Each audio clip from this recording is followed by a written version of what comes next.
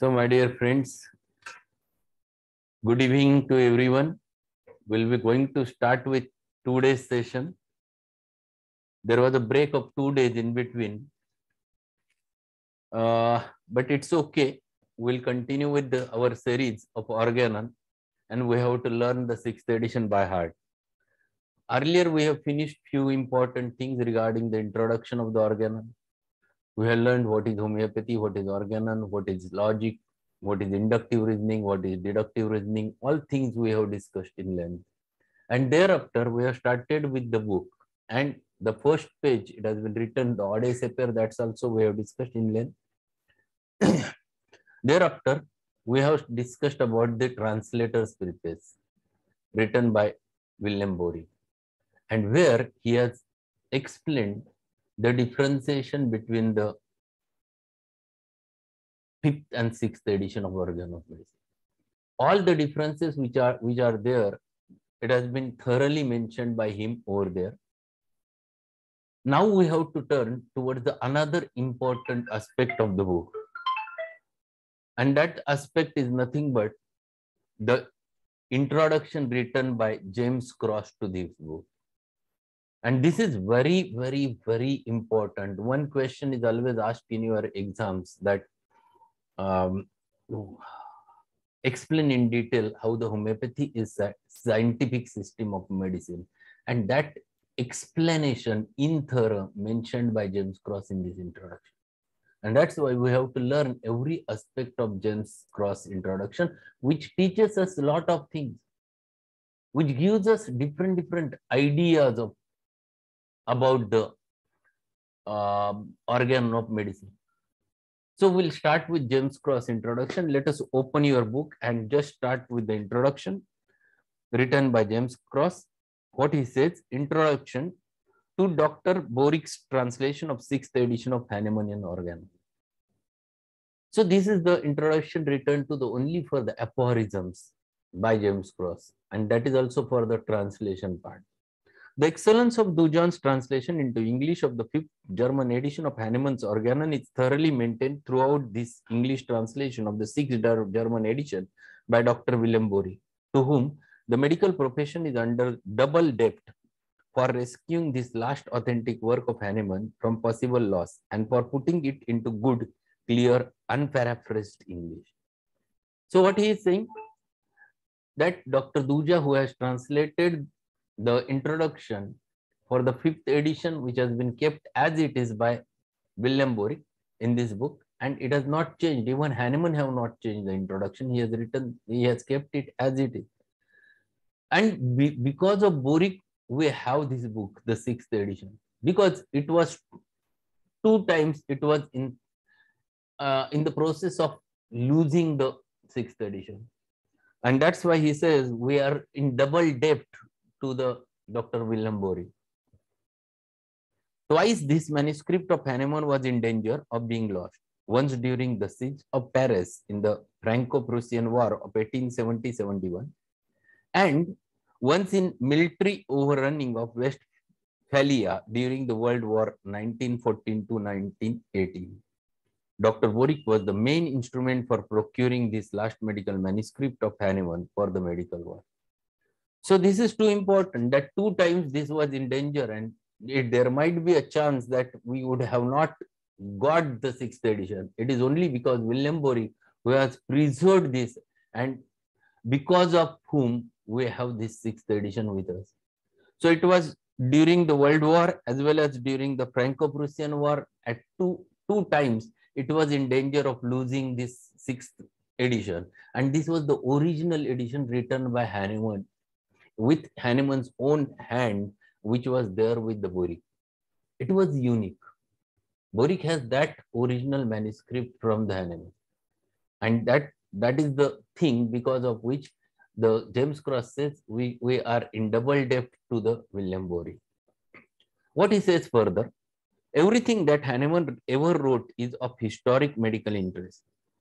For notwithstanding all attempts of ignorant, prejudiced, time-serving so-called medical historians to detract from Hahnemann his historic importance for medicine, Hahnemann remains one of the four epochal figures in the history of practice of medicine.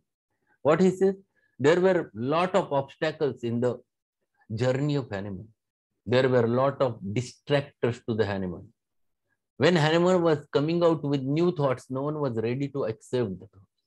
And even there was a lot of obstacle, lot of trouble happened to Hahnemann. Still, he remains one of the important epochal figures in the history of medicine. There were four persons whose names are always there in the history of medicine. So he labels over there, which are four. Number one, he says, Hippocrates, the observer. Right over there, number one, because this is the MCQ for the student. Who are the four epochal figures in the history of medicine? First is Hippocrates, the second is Galen, third is Paracelsus, and fourth is Hahnemann. And this is MCQ, one should know. And with their whatever the terminologies which he has used, that is also important. Hippocrates, the observer, introduced the art of clinical observation as the necessary basis for pathological diagnosis. He was the first person who came out with the clinical examination of the patient. Hippocrates is known to the world because he came out with this thought, yes, there is need to clinically examine the patient. He was the first person who has shown a clinical reference of the patient. Till that period, everything was in vain. Everyone was coming with their own thoughts, and different thoughts were there. He was the first one who said it is too important to examine the patient. Second important personality, second one was the Galen, number two, right over there. Galen, the disseminator. Disseminator means who has spread whatever the Hippocrates have done, and that is nothing but the disseminator. Spread with powerful authority the teachings of Hippocrates over the medical world. And Galen was the first important person who has spread the work done by Hippocrates, because of which the clinical medicine gets established. The third person who came out with the different examinations, who started examining clinically as well as pathologically, and he was the Paracelsus. So third one, what he said, Paracelsus, the assailer, because he was the first one who started with something new, that there is need to clinically examine the urine, clinically examine the blood, different methods Paracelsus has started. So Paracelsus, the assailer, introduced chemical as well as physical analysis in the practice of medicine. So he has started with different era, and he started examining not only the patient, but their different secretions, different parts, different cellular. So cellular pathology also started over there. Virchow was one of them. And then last one, the fourth one, Hahnemann, the experimenter. The word which was very specifically used by James Krauss, experimenter. So Hahnemann, the experimenter, discovered the symptomatic source of both pathologic and therapeutic diagnosis, and thereby made the practice of medicine scientific. He was the first one who has started with the very important aspect. He started understanding patient symptomatology. The patient symptomatology, both way, the subjective as well as objective. Both aspects he started understanding the patient. So whatever may be the patient says, that is very important for Hahnemann. Whatever may be the patient's signs are there, those were also important for the Hahnemann. And that's why he started with the first, the pathologic diagnosis or pathologic understanding of the patient. At the same time, therapeutic diagnosis. And there was one thing which he has started. There is a correlation between the therapeutic diagnosis and pathologic diagnosis with the help of law of similars. First time in the history of medicine, the experimentation started. First time in the history of medicine, experimented started on healthy human beings. The proving of the drug started on the healthy human beings. And that's why we get both subjective as well as objective data. And both were essential in order to come to a right conclusion, in order to come to a perfect medicine. So he has made the medicine, the system, absolutely scientific, where one law was established by Hahnemann after 6 years of work. 1790, he got that induction that there might be a law, but he worked 6 years to reach to the perfectness. And then after a deduction of 6 years experimentation, he explained it in 1796, the law of similarity. So Hahnemann made the medicine more scientific. And these were the 4 epochal figures in the history of medicine. So this is MCQ for the students who are attending over there, which are the 4 epochal figures in the history of medicine. Next paragraph is most important for every aspect.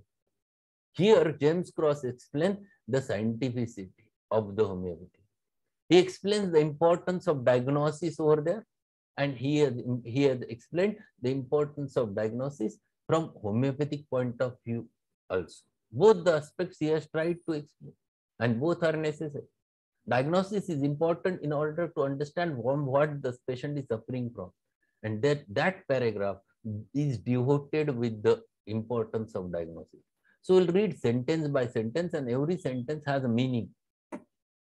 In the scientific practice of medicine, we examine every patient suffering from any topic, plastic, trophic, and toxic diseases to which man is subject, in order to obtain all signs and symptoms of the disease, all his disease effects for pathologic and therapeutic diagnosis, as well as for the prognosis. See, this is what important. How do we examine the patient? How do we look toward the patient? With 4 varieties of presentation. First presentation is always topic. Topic means which are expressing externally, which were expressing externally on the skin, on the external aspects of the human being. The plastic, which is in the form of some exudate, which is always in the form of some discharge. Third is trophic. Trophic means concerned with the nourishment, which is expressing through the nourishment. And toxic diseases, very important, to which man is subject, that is toxic. Toxic means toxicological manifestation. And these were 4 varieties with which patient approaches to you. So whenever patient comes to you, you have to first look for it.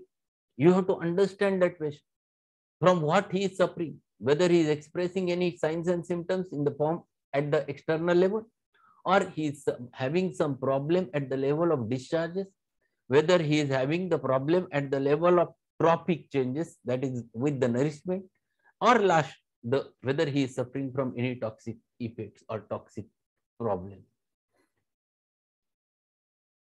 Then he says all his disease effects for pathologic and therapeutic diagnosis, and followed by prognosis.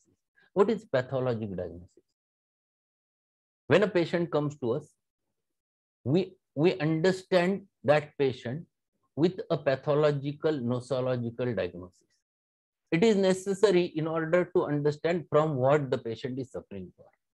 For example, I will let you know, if the patient comes to you with a recurrent headache since last 3-4 years, he has gone to all allopaths, everyone have done every investigation, they have labeled that you have a migraine. But 3 years back when it started, it used to happen once in 2-3 months. Then after a year, the progress was there, it was increasing nearly about once in a week. Then in last year, it was increased daily, and now it is continuous type of headache. It is right-sided headache. It is throbbing type of headache. He was not able to look towards the light. There is throbbing of carotids at the same time. And he wants to just lie down and hold his head over there. This is what with which he has presented. Now question arises, what is the medicine?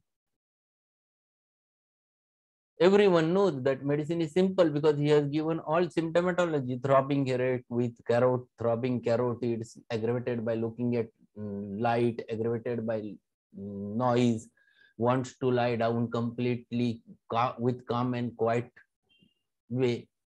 This is simple belladonna. But belladonna will not going to do anything in this case, because you have not diagnosed for what you are prescribing for. Unless and until you know the diagnosis, you cannot reach to the medicine, because you will not understand what is the disease process is going on. If this headache is there since last 3-4 years and increasing day by day, and now patient is in worst state, it is necessary why he is having so much of severe headache. And if you ask to go for a scan and you find it out there is a tumor over there, whether your belladonna has the capacity to dissolve that tumor, whether that belladonna will cover that patient, it is not at all. And this is the reason what the need to diagnose that case is very important. Once you understand it is a tumor, then you will think what may be your thought. Then you will consider this is not acute disease which you have to treat with the belladonna. Here it is the remedy which you have to select on the basis of miasmatic diagnosis. It is based upon the past history. It is based upon the family history. It is based upon the personal history. Everything you have to take into consideration along with miasmatic background, along with the constitution of the person. And then you have to reach to the right remedy in that case. So diagnosis is very, very important in order to understand the disease process. And once you understand disease process, then you can reach to the therapeutic diagnosis. Then you will reach to the right remedy. Then you will think it is not belladonna will going to do over, which the remedy which you have to find it out, either it is from psychosyphilitic miasm or cancer miasm, which you have to think for, because you have done the diagnosis. And for that purpose, he explains over there, for disease effects for pathologic, second therapeutic diagnosis, and last important thing, in order to know the prognosis. Now you know that person is having the tumor. Day before yesterday, there was a case of the glioma. It is a brain tumor. And it is not only brain tumor, it is a brain tumor, it is a metastasis specifically. It is a metastasis which was there. And that if the patient was not knowing the diagnosis, even patient's relatives were not knowing the diagnosis, and they were continuously giving the painkiller too, because she was getting off and on headache with the neck pains, and she was taking lot of painkiller. And once she got a convulsion, then they ran to the doctors. Then she was investigated and then found that she is having the glioma over there. And then further investigations were done. And 2 days back, I have started treatment for her. Now you have to think that here the diagnosis plays the role, because you have to find it out remedy that reaches to that level, that has the capacity to dissolve that tumor, that has the capacity to stop that metastasis. And it depends only on diagnosis. Without diagnosis, you cannot think in such a broad manner. And that's why diagnosis is very important even in homeopathy, not for the purpose of therapeutic diagnosis, but for the purpose of understanding the disease. Next sentence, what he says is very important. We examine by observing the pathologic and comparing it with the physiologic for the diagnostic interpretation, prognostic predication, and therapeutic application. Very simple way he explains what is the need. We examine by observing pathology and comparing it with the physiologic for the diagnostic interpretation. I will let you know one example. You tell me, if the patient was brought to you, a 7-8 months child with involuntary urination or bedwetting, and that child is there in front of you, and they were asking for the remedy, and they says that child is very obstinate, sleeps on abdomen, always clings to the mother, shrieking too much. So what you are going to give? Are you going to give any medicine? Are you think about it? What you are going to do? Anything? You can explain in chat. You can what do you think? क्या करेंगे आप? What you are going to do?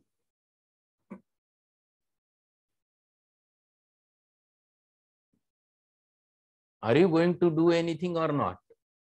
We must give some medicine. Okay. Any other thought? Any other idea? Basically, if you know that child is of 6 to 7 months or 8 months old, It is involuntary urination is the physiological. And if it is physiological, there is no need to treat that child. This is too important. So first we know what is physiological, and then we have to compare it with the pathological. Then we reach to the right diagnosis. And that's why we examine by observing the pathologic and comparing it with physiologic for the diagnostic interpretation.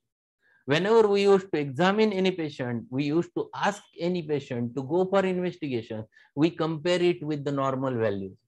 If we ask the patient to go for CBC, complete blood count, we compare HB, what is the normal range of hemoglobin in males? It is around 12 to 14, 15, 16. But if it is 9 or 10, we consider it there is a anemia. If there is total WBC count is there, it has been written, there is 16,000 count is there. We compare it with normal count. Normal count is 6 to 10 or 4 to 10,000. So we have to compare with physiological, and we have to understand the pathological. So this is the method with which we analyze the patient. This is the method with which we understand the patient properly. So we examine by observing pathologic and comparing it with the physiology for diagnostic interpretation, prognostic predication. If we know the patient is having the cancer, we immediately think about prognosis. In fact, in modern science, the prognosis is totally based upon the diagnosis. They labels the years of the life remaining with the patients, and they labels this much is the life available with the patient with the help of the diagnosis. That is called as prognostic predication. So second important thing, we may think that in which complications patient may land. Patient may land into any complication. Before going into complication, we can understand with the help of diagnosis. If the patient is having typhoid, we must know that typhoid is the intestinal disease where there are intestinal patches, Peyer's patches, and ulcer is there. Patient may enter into the perforation as a complication. So these are the things which we have to understand. So this is what he is explaining over there, that prognostic predication is dependent upon the diagnosis. And third, the therapeutic application is also dependent. But for modern science, the therapeutic application depends upon the diagnosis. Homeopathy, the therapeutic diagnosis never depends upon the pathologic diagnosis. We have to individualize each and every case. And that's why in the qualities of homeopathic physician, whenever Hahnemann wrote in the third aphorism, he explains he should have knowledge of disease, indication. That is the word which he has utilized in the bracket. Knowledge of disease is nothing but the diagnosis, and knowledge of disease, indication. Indication means how that disease is indicating, showing individuality of that individual, that we have to find it out. Homeopathic prescription depends upon that individuality. Homeopathic prescription is based upon that. And this is what he wants to explain over there. We diagnose by classifying the pathologic condition with similar pathologic condition. This is the way with which we diagnose. If a patient comes to you with pain in right iliac fossa, and patient is there in front of you, what are the possibilities which comes in your mind? Which are the different possibilities? You can think of there might be appendicitis. You can think of there might be a right urethric calculi. If she is a female, you can think of it might be a ovarian pain. Sometimes it might be some typhlitis, inflammation of the cecum. So there are varieties, and what you are doing, you are comparing one pathologic condition with the similar pathologic condition with which you reach to the right diagnosis. And that is what is called as, we first do a differential diagnosis. So we diagnose by classifying the pathologic condition with similar pathologic condition. We diagnose the anatomic seat. See, very important, we diagnose the anatomic seat. That is the organs and the parts of the organs affected. This is too important. So whenever patient comes with a typical specific pain with which he enters and he comes, sir, I'm having very severe pain over here in right hypochondriac region. You examine and you find that it is the right hypochondriac region. What do? You go for finding it out what may be the possible diagnosis. You immediately think about the anatomical seats, which organs are there. The first organ which comes in your mind is liver. The second organ which comes in your mind is gallbladder. So there might be a different possibilities. There might be a pain over there in the, like a cholecystitis, the inflammation of gallbladder, which can produce a stitching type of pain. There might be a gallbladder calculi, which might be causing the pain. There might be a biliary calculi, which might be causing the pain. It depends upon anatomical seat, and that anatomical seat gives you importance to find it out what may be the exact reason with which the patient is coming to you. And you have to act accordingly. Unless you diagnose, you cannot act. If a patient in acute agony comes to you with right hypochondriac pain and he is just tossing in agony, then you have to think that patient might have a biliary calculi, which is producing very severe type of pain. And for that purpose, we diagnose the anatomic seat, very important thing which he explains over there. Then he explains, we diagnose the physiologic process, what that is the course of inflammation, exudation, degenerations, necrosis, atrophies, hypertrophies, aplasias, and hyperplasia.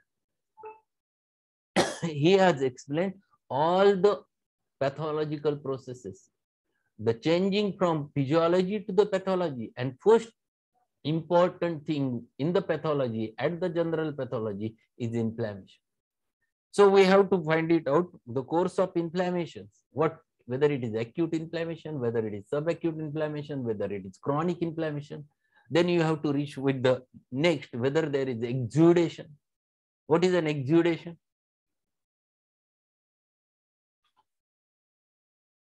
What is exudation?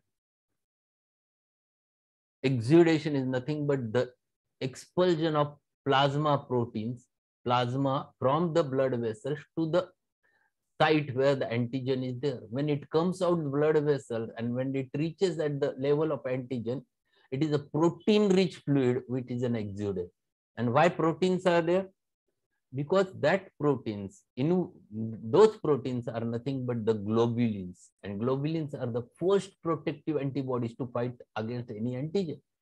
That is the first thing with which a patient fights. And that's why exudation is one of the important process in the immune system.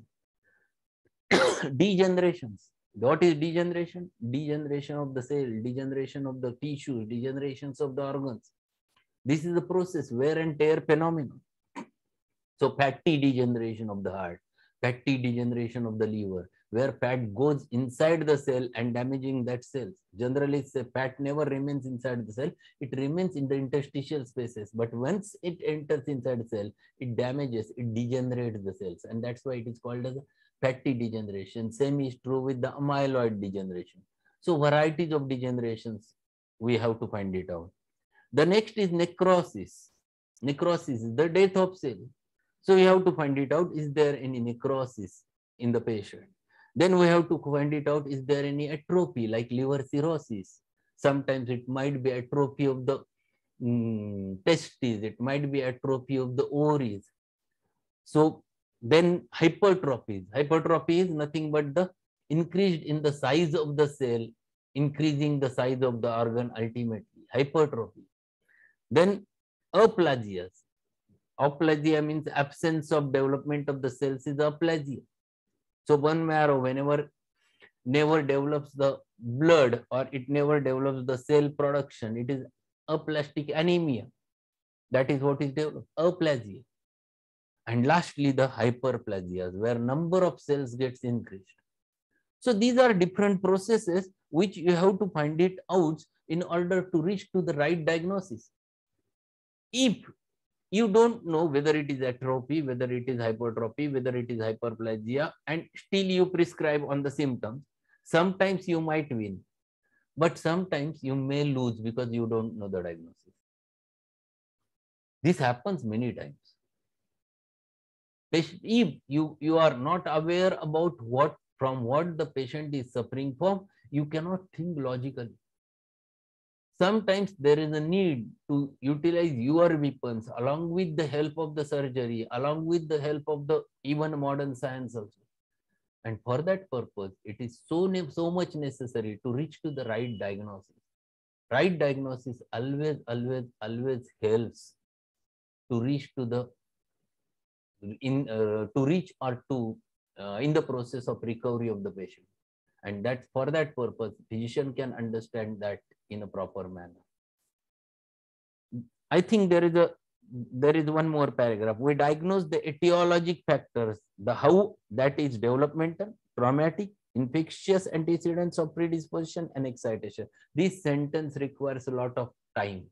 It requires nearly about 20 to 15 minutes to understand. And this is too important when we deal with the homeopathic aspects. Whatever up till now we have learned is more from modern point of view, but it is not only for the modern point of view. It is even when you do homeopathic practice, all these things is necessary. And James Krauss says, this is what Hahnemann have told. Hahnemann never told just go for the symptomatology. He knows you must have the knowledge of disease.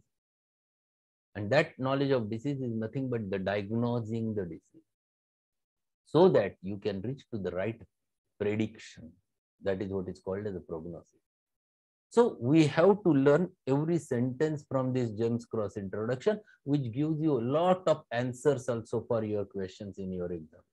So my suggestion to all of you, though there are many students from the colleges, you must go with this. Read each and every sentence from James Krauss introduction, and wherever I will going to tell you this is important from exam point of view, prepare that question and give the reference. Whenever you are writing the answers of the questions, always give the reference. If the question is asked, then you give the reference. In the introduction written by James Krauss, in his introduction, James Krauss says details about importance of diagnosis. If you write this sentence at the start, it makes the difference. That indicates you have read each and everything. And that's why whenever you are writing the answers, these types of references always helps to you. So my dear friends, this 30 minutes period is very important for your life. You will learn many things. And ask your all the friends and from whichever college they belong to, they can join this activity and learn the organon in this manner. So thank you for many students who have joined from different areas. Thanks to them, and we'll again meet tomorrow at the same time with the same. Only thing is that just join before, so that we cannot waste, because we have very less time with us. We have only 40 minutes, in fact 35 minutes only, and that's why it is necessary to get joined early, so that we can get that 35 minutes total period for our lecture, our discussion. And whatever your queries are there, be there with the queries, so that we can have a live chat with all of you. Okay, so thank you for today's session, and we'll meet tomorrow at the same time. Thanks a lot.